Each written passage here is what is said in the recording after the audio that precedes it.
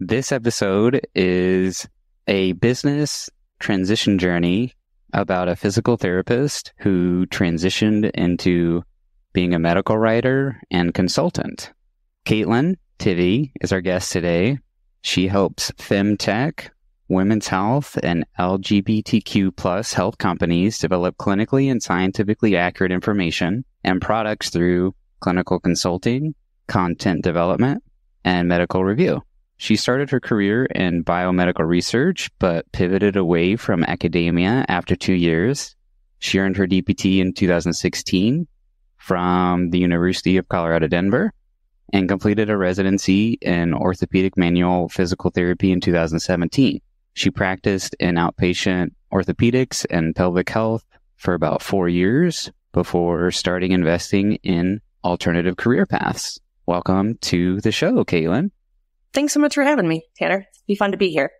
Yeah, thanks for coming on. And where to begin here? Yeah, there's a lot. There is a lot, right? It's quite a journey. Totally. Yeah, I'm happy to talk about it. Let's start off with earlier in the beginning of the career journey where, you were in a traditional patient clinical rehab role, and discuss maybe some of the points where you had the sense that, or the first sense of awareness that things weren't quite right in your rehab career. Gosh, I feel like this story is so common to so many rehab specialists and all disciplines that I talk to, that it just starts really slowly, I think, for a lot of us, because we get our degree and we put in all this effort to get our DPT or our OT degree or what have you. And then we're finally there. We've made it, right?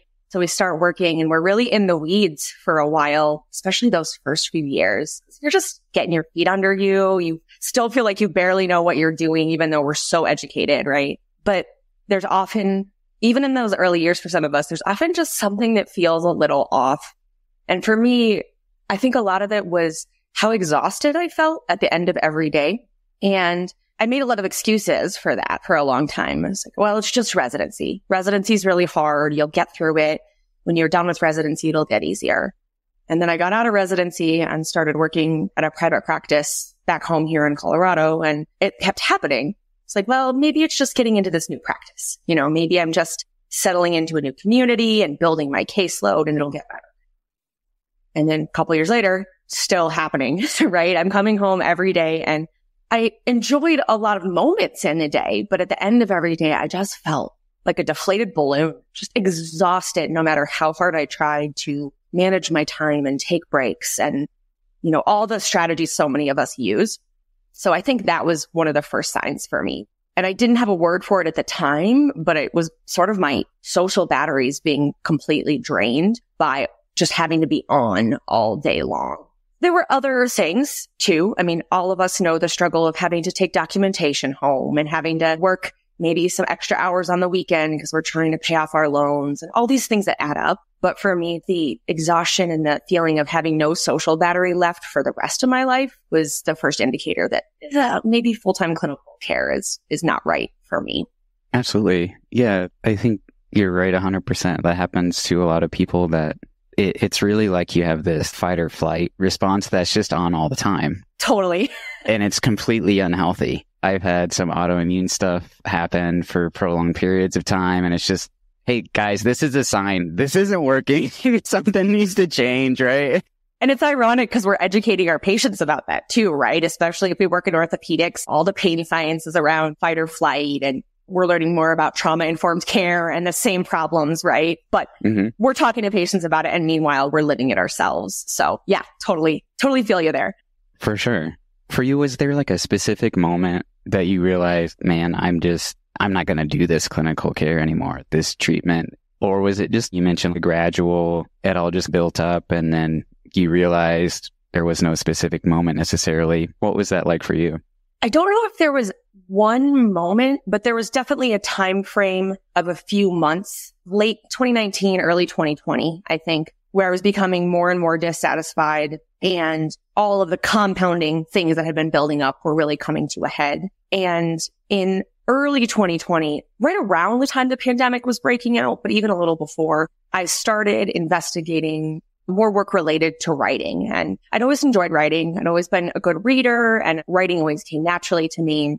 And I don't even remember how I happened upon a course, but I found this course called Breaking into Health Writing online. And the woman who created it was doing a promotion. And I was like, all right, this is on sale. I'll grab it and I'll work on this. I started working on it in clinic during the pandemic when we had, open slots, because my clinic never closed. We had to keep seeing people because we're in a rural area. So we were sort of a safety net, but our caseload was down. So when I had breaks, I would work on this course. Then I started doing some writing for clients, and I got pretty lucky with pitching some early clients that just jumped on it. And we're like, yeah, we'd love to have you write some educational content for us, for our patients. And I think in those few months, as I was starting to write for clients more, I realized the time that I was spending writing, because it was usually early mornings before work or afternoons after I got home, I didn't feel like work in the same way that the clinic did. And those few months, I think, is when it started to click. Like, oh, maybe there are other options out there, and maybe you aren't stuck in the clinic full time forever. So I think it was somewhat gradual, but it really coalesced over those few months when I really jumped into doing more writing. For sure. Would you say, was that the first sense of awareness that you felt that this could actually be a legitimate career, generate some income to live off of path? I wish I could say yes, but I didn't believe it for a long time. I was like, this is just a side gig. This is for fun and for a little extra play money. I was moonlighting as a writer for 3 years, a little over 3 years, before I decided to go full time for myself. And I worked for a telehealth company during that time. So I was doing a lot of other stuff, but I never thought that writing and consulting and some of the work I do now could be full time. That took a while. Let's just slide into that. Okay. So what I'm thinking is you were working in med tech for a bit, and then it sounds like some writing was sprinkled in there. And then eventually it got to a point where it was, okay, yeah, this can be a business. So let's start at the beginning with the med tech stuff. How did you land that? Because that's a big topic right now. A lot of people are, get me out of clinical care, get me into med tech. So was that a full-time role? How did you land it? Was it a good fit? Yeah. I started working for this telehealth company in spring of 2021. And it was funny because for the last year, roughly, I had been already doing some writing and knew that I wanted to do something different than the clinic I was in, but I wasn't sure what. And I think I applied for the role that was posted months prior and totally forgot about it. And then I got a phone call one day from a recruiter from this company. It's like, hey, we'd love to talk to you. Oh, great. I totally spaced this. And that interview process went pretty quickly. And I remember sitting down with my partner and thinking, is this smart? Do I do this? I don't know. But I went through, I think, 3 or 4 rounds of interviews with them and got a decently good feeling. So I accepted that job in April or May, I think, and jumped into that. There's a lot of different words. There's med tech, telehealth, health tech, all these buzzwords, right? This company, the job I applied for was a telehealth PT role. It was still clinical in a way. I was still going to be interfacing with patients, or as we call them, members, but I was still talking to people all day long, essentially. But I saw the job as a way to just bridge out of in-person clinical care. So I jumped on it. And then during my time there, about halfway through the first year, I was recruited by a colleague, another PT in the company, because this company I was working for was an MSK focused, very knee pain, back pain. How do we help people do essentially PT from their home using technology? But they were starting to build their women's health branch. They wanted to branch out. So my colleague who had been brought into that team reached out to me and said, hey, I know you do some writing on the side. I think she'd seen it on my LinkedIn and stuff like that. Are you interested in helping me with a couple side projects for this women's health vertical that we're building? And I was like, oh, heck yeah, that sounds great. So that was very much by happenstance. I think I sort of helped myself into that role by volunteering to be a mentor for other PTs on the team that were starting to see some pelvic health concerns and had no idea, and they were panicking, typical orthopedic, like, hey, we don't talk about the pelvic floor. It's scary, right?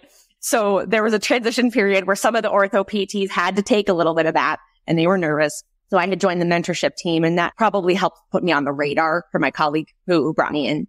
But I jumped on that opportunity and started doing some work helping her build out the women's health platform. The thing about startups, for those listeners that maybe don't have as much experience or know, is you wear all the hats all the time and you pretty much never have a title to reflect that, and usually not pay to reflect that either. you'll be brought into lots of different projects, and you got to really advocate for yourself because it's really easy to end up doing a lot of extra work outside of your job description for months without ever, transitioning into a new role. So that was part of the challenge there. But I worked in building that program with them for several months and then eventually hit a wall with that company in spring of 2023. They wanted to move me back into a patient-facing role. After I'd spent months just developing this program, doing a ton of writing, doing a ton of brainstorming and big project-based work, which I loved. And I had sat down with my boss's boss essentially several times and been like, I love what we're building with this. I want to be involved. I want to be part of the clinical development team. I'll lay out this path for you. Here's how I can help. Did the whole thing. It just wasn't right for them at the time or what they wanted or what they saw as possible. So they started pushing me back into this clinical role and I hated it. I was not happy. So, we've all been there, right? We just, grin and bear it. But I spent several months doing my best and really trying to make it work, hoping that eventually my moment would come, but it never really did. Mm-hmm. So that's when I made the decision to leave that company last spring, a little over a year ago. And then things all went crazy from there. But that's the health tech side of things. Okay. So it went crazy. What happened exactly? Yeah, gosh, I don't know. I'm sure a lot of your listeners can identify with a lot of us in these roles we're a little type A. We like to have a plan. We like to know what's going to happen, right? I had never left a job in my life without having something planned for the next week, to start a new job. So that was terrifying for me, but I knew I needed to do it for my sanity. My partner made a joke just a few weeks ago. I was like, hey, Caitlyn, you haven't cried about work in 6 months. So I was like, yeah. So that was a good sign. I knew it was time, right?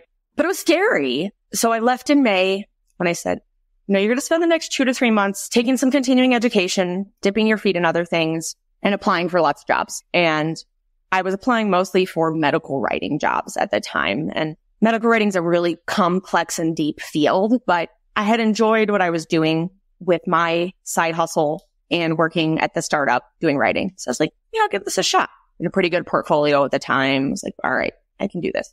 And I spent the whole summer, I took a certification course through the American Medical Writers Association.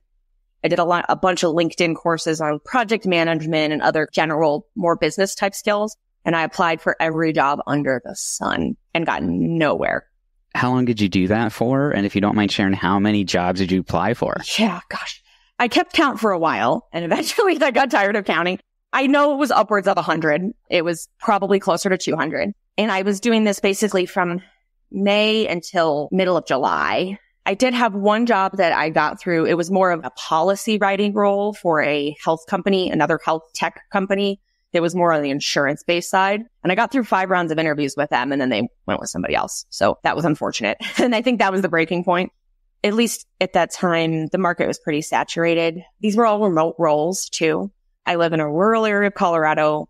My partner's business is here. We have no interest in moving or really ability to. So I didn't want to relocate. But the remote workforce job market is really saturated because a lot of people want those roles. And post-COVID, a lot of companies are moving away from them, right? And after about 2.5, 3 months of that, I thought to myself, you're spinning your wheels, right? I just felt like a hamster on a wheel and trying to get an application in 2 minutes after it appeared online. Just that rush that hustle feeling all the time was too much. So that's around the time that I realized maybe I look at doing something for myself and starting my own business, which I'd never really considered before. So it was end of last summer that I jumped into my own business after getting nowhere with job applications. Okay. Let's talk about maybe 6 months before you decided to go full time with this writing and consultant. What was all that like and how did you get it all together to officially go full time? I've never been someone who thought of myself as an entrepreneur. And I always said, I never want to own a business. I'm a workaholic. I'll work myself to death. And my partner owns his own business. I've watched how much he does and how challenging it is for him. And I've watched other people in my life run businesses and it's not easy, but there are bonuses for sure. And I just sort of fell into it because of this cycle of I'm getting nowhere with applying for traditional jobs. What are my options? The previous months, I had spent 3.5 years at this point doing a lot of writing and a lot of it was medical content. a ton of educational content for, patients who might be Googling, what can I do for pelvic organ prolapse? So I had laid a foundation. I built a portfolio of work over many months, and I just sort of automatically been staging my work on an online portfolio for years already because it was helpful when I was talking to new clients. Like, yeah, and here are some examples of what I can do. So I had that in place, but I didn't have a lot of other stuff in place, honestly. I had taken, like I mentioned, a project management course on LinkedIn, and that helped me with some organizational mindset that I hadn't really used before. But when I decided to go full time in basically July and give myself some time to make my own business, I had come across already a company, they're called Prospology, and it's a company that's focused on helping healthcare professionals who want to become freelance medical writers. My work has evolved a little bit beyond writing now, which we can talk about. But at the time I was like, oh, this is perfect. I can't get hired anywhere to be a medical writer. So how can I be a freelancer? How can I market myself? So I joined a short-term 4-month program with that company, Prospology, to help me get in more of a business mindset. And that was really helpful during those early months. But I'll be honest, it's been a lot of trial and error and learning on the fly.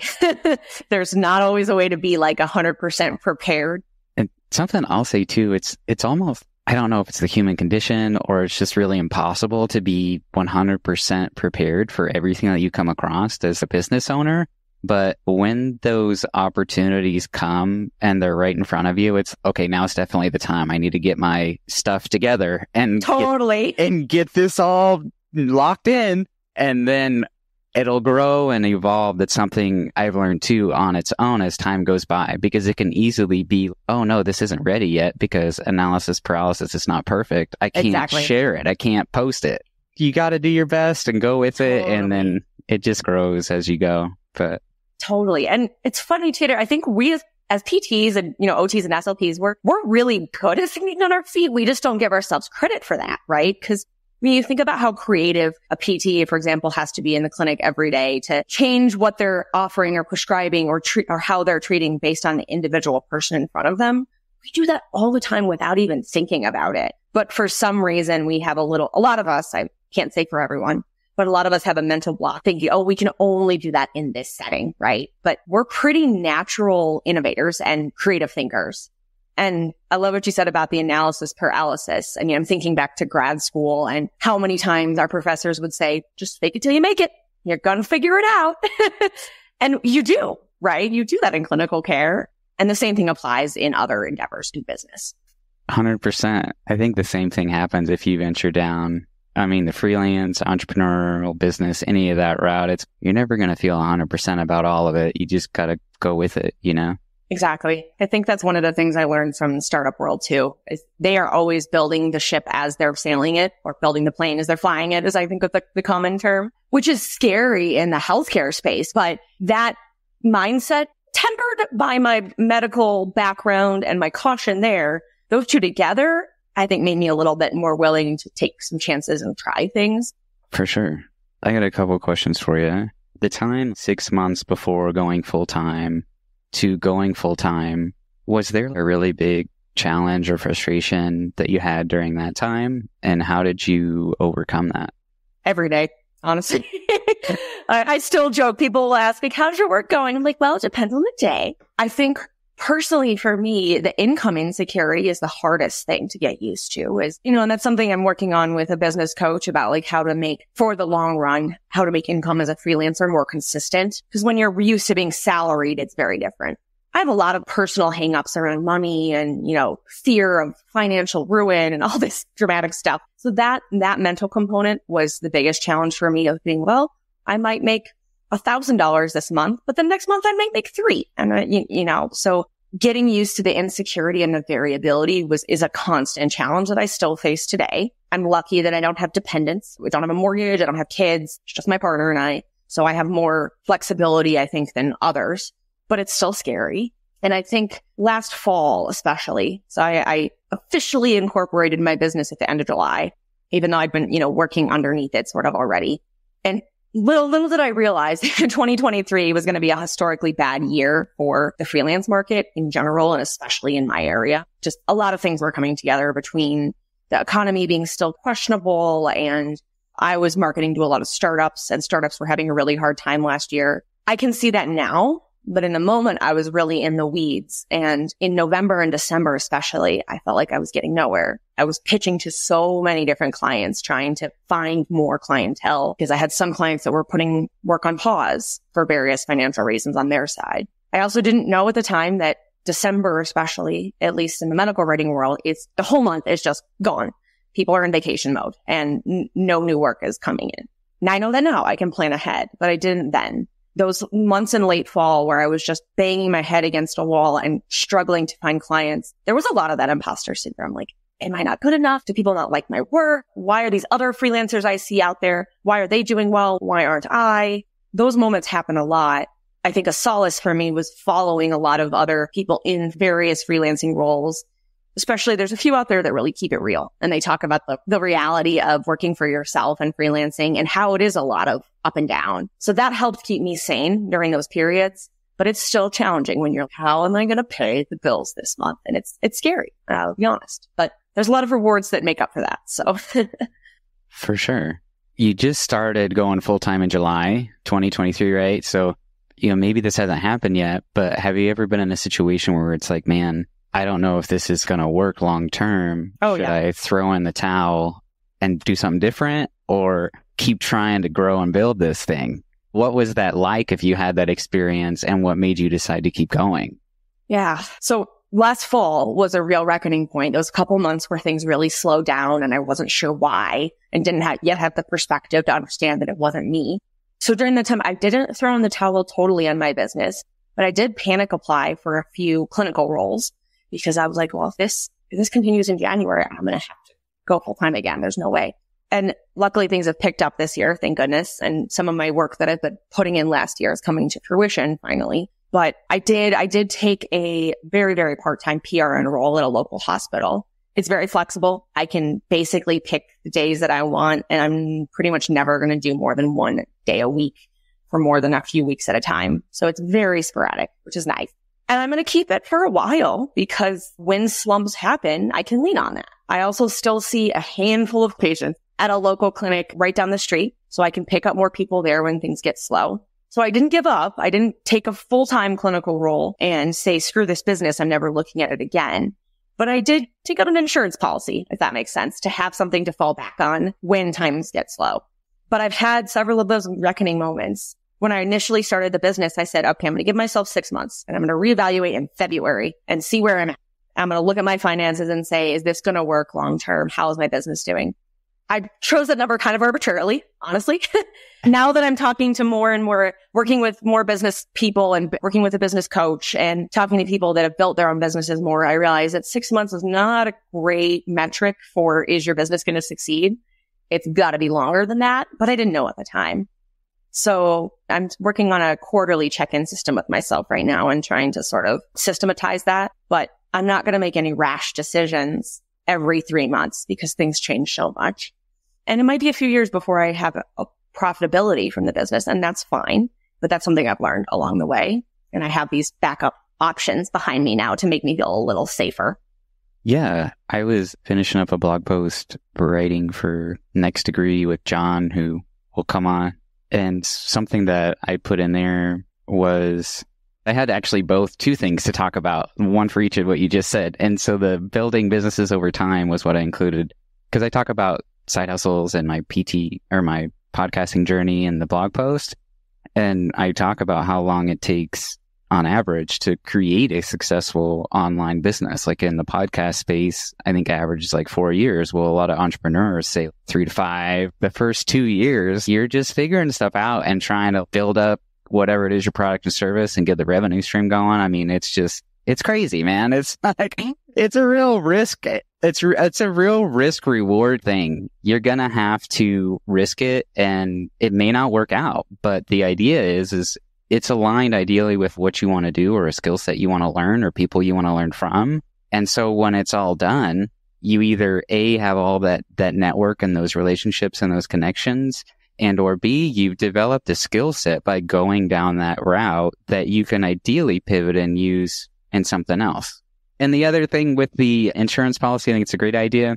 there's like some of the med tech things that are coming in with Luna therapy. They're only offering it for physical therapists, but they're working on speech path and OT as well. And it's an app where you can just go on and do home health. I'm pretty sure it's Part B in your local areas, and you can just get on the app and see what's available. So things are changing. Ideally, it's going to be a little bit easier, hopefully, for us to have maybe a little bit of side insurance on the side to where it's okay, if I am slow on the business, I can pick up this with this new medtech stuff. So we talked about some of the scary stuff about being business owners and entrepreneurs. What do you love most about your new reality?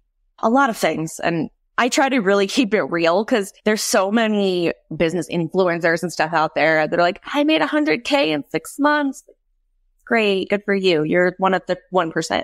Right. So I'm really honest about it. Like, yeah, I have panic moments. Totally. It's scary, but I don't want to underplay the things that I love about this work too. So glad you asked about that. The flexibility and the autonomy, I think, are the biggest things for me. I learned pretty quickly, especially in the startup environment that I was in. That company grew really fast while I was there. And it went from being pretty small, scrappy startup vibes when I started to becoming way more corporate. I cannot tolerate. And that quickly showed me, you're not really made for big corporate America, Caitlyn. You're a little too independent for that. And that was fine. It was a learning journey for me.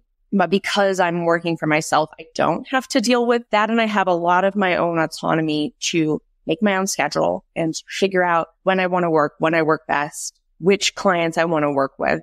And that does take time. I'm not going to create any illusions that a lot of times in the beginning, you're taking any work you can get. That's normal, but you get to become more picky over time. But the fact that I get to choose and I don't have anybody staring over my shoulder and micromanaging me makes all the difference. And I made the joke earlier that I'm, a workaholic and I'll, work my tail off, but I think a lot of us are in some ways. And you have to keep that in check. But I had the moment where I sat with myself and said, Caitlyn, this is part of your personality. You're always going to give 110% and you cannot turn that off. So if you're always going to give 110%, is it worth it giving it to yourself in your business or giving it to someone else who's paying you a portion of probably what you are actually making for them, right? 100%. I wish I could click a fire emoji and have the fire emoji. Yeah. Totally. That's how I feel every day. Just let it on fire. Yeah. I 100% agree with everything you just said. A lot of people I've talked to that have businesses have said the same thing. And on these journeys where we're reach a breaking point, so to speak, of, man, I just can't do traditional clinical care anymore. At least for me too, is why am I giving all of this to somebody else? And that's what's crazy about corporations and huge companies. It's like this thing it's like this huge corporation of many people. It's not like you're talking to the name of this business and it's a person and they can understand and see where you're coming from. There's so much hierarchy, and I'm just going to say BS. That totally gets involved when it gets so big. And it's, why am I sacrificing my health literally for this? And it makes that investing in yourself and potentially going down a business route or entrepreneurial route or freelance route, whatever, more realistic. Okay, I've had enough of this. Let's go try something different. Exactly. I mean, the breaking point is a real thing. And for me, I knew when I left my job at the startup, I had a call with the person I directly reported to, who wasn't a clinician herself, but she was very emotionally intelligent. And I liked her a lot and liked working with her. And the first thing she said to me, I put in my notice on Friday and we had met on Monday and we got on this call and she said, "You look better." Oh, is it that obvious? Probably was, because I had cried on a call with her a couple weeks before. But she's like, "You look like a weight has lifted off your shoulders." Yeah, I have no idea what I'm going to do next, but I know I don't belong here in this corporate space. So thank you for understanding. And I was lucky. She was great about it. But people can tell when you're just surviving instead of being true to yourself. Yeah, I want to share a little story too that really is the same example of what we're talking about here. Something that I never thought as a possibility that could happen, that is a potential of happening, is if you're in a position long term that you don't like, it's going to wear on you and it's going to change a little bit your personality and make you irritable. And like you said, people are going to notice, and it's going to reflect on your patients and that customer service and the overall quality of care. You maybe have a good relationship with your manager and be like, "Hey, this isn't sustainable. I can't do this long term. This isn't working. They might be like, yeah, it's going to be okay. It's just this long, or we're going to get somebody, whatever. You may find yourself in a situation where it actually doesn't get better. There is no help coming, and you're just stuck biting the bullet until a later date than what you thought. Exactly. This can really affect the overall quality of care for everybody involved, and even the reputation of the company you're working for.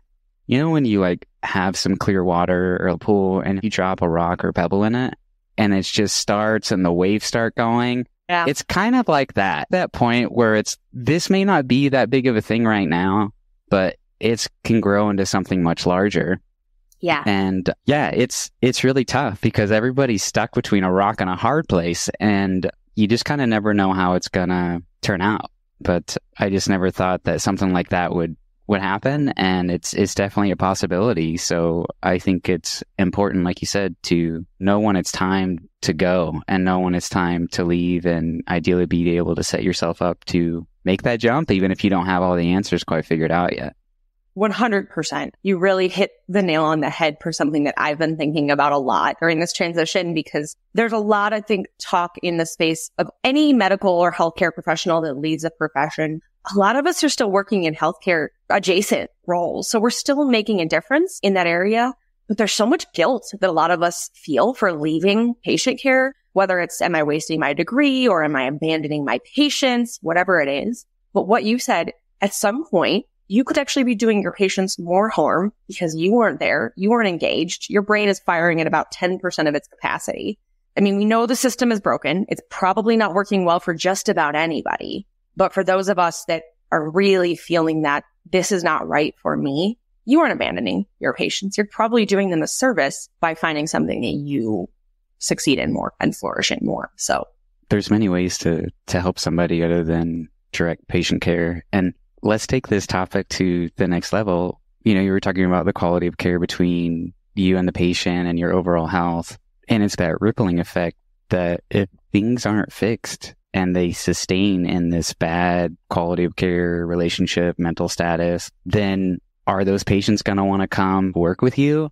No, they probably are. And so technically you can build a bad rapport and a bad reputation by being in this environment. And technically, if the patients don't want to come see you in your company, then your coworkers may actually lose out on potential seeing patients too, right? Yeah. I mean, it's this thing that can really blow up. I just wanted to put that out there that it's not just necessarily always you and the patient. There's your coworkers and like other people involved that it can get to.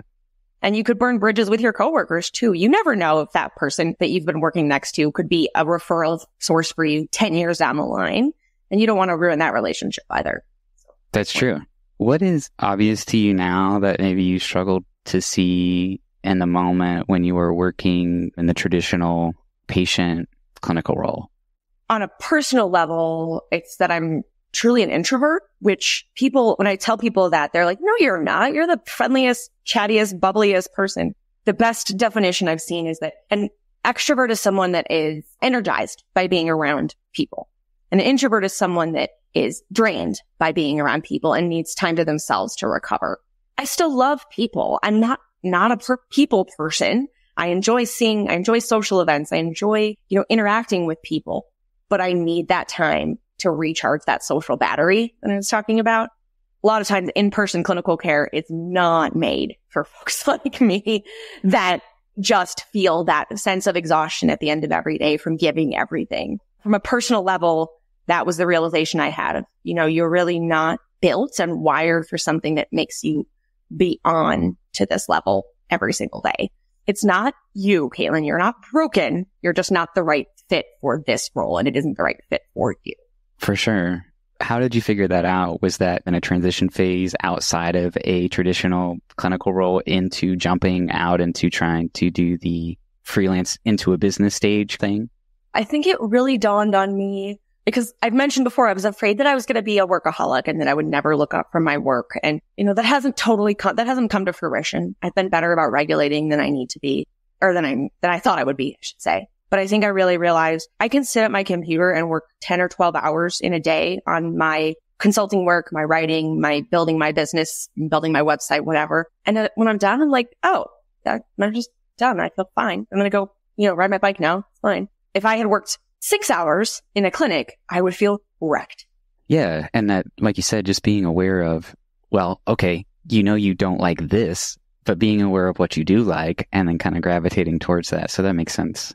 Totally. And I still love the science behind rehab. I love talking about pelvic health and women's health. That is so interesting to me. I just don't necessarily want to do it to individual patients one at a time. Yeah, absolutely. It's like a better fit for you and who you are. All right, Caitlyn. So wrapping up here, there's something that you like to share with listeners who, maybe in a similar situation or situations and want to transition to possibly doing some freelance stuff or taking their freelance side gig to the next level thing.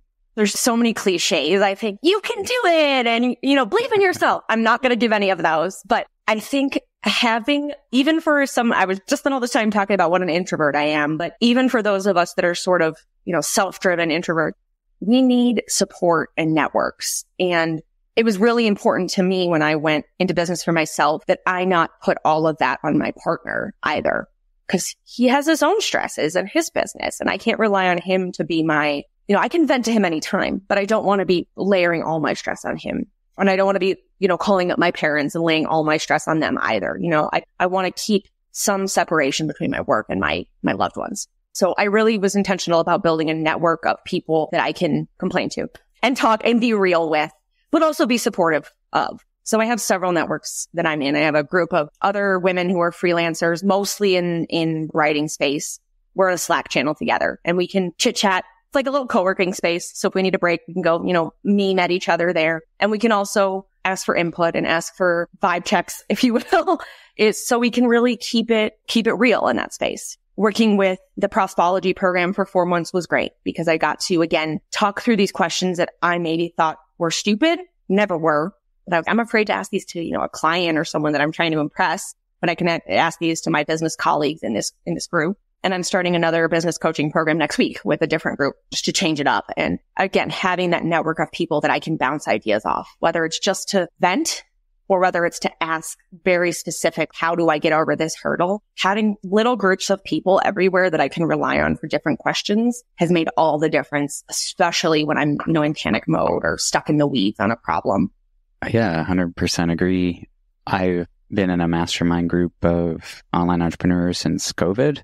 And it's been a great experience. I don't think I'd be where I'm at. And it's like you're saying, it doesn't really sound like a lot, but just having a group of people to ask, am I doing this right? What do you guys think about this? I've never done this before. It's just a huge help of getting through the journey. And also something I want to share is something Rehab Rebels is starting to do is actually we are beta testing a mastermind group for rehab clinic owners, so rehab private practice owners that own their own clinics. They see patients and see how that goes. But I really want to open it up at some point to online entrepreneurs, likely in just the health space. So yeah, we'll see. It's all like a learning, growing project and see how it goes. But I love that. Yeah. People are starved for community still. I mean, I know we're post-COVID, but I think there's a hangover from that where people are really interested in building those communities in this digital age. So I love that you're creating that space to help people with exactly this issue. How do I stay grounded with real human beings that can check me when I'm going crazy? For sure, right? That support and accountability. Totally. Yeah, I love it. Yeah. Well, Caitlyn, thank you so much for taking time to come on and be on the show and share your story. It's been great. So thank you so much for having me. It's been great talking about it.